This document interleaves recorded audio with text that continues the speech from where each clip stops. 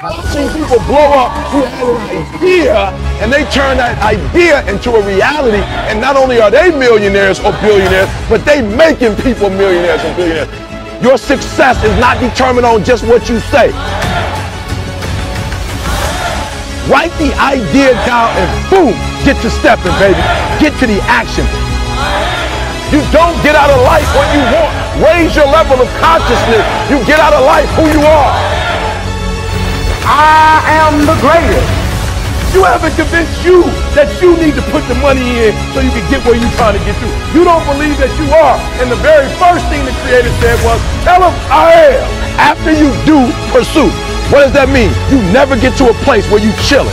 Now your children's children will be satisfied for a marginal life and a marginal marriage. If they see their mom and dad have a marginal anything, they're going to embrace that. Why? Because you can tell people whatever you want to tell them, but people don't live their life based on what you tell them. They live it based on who you are.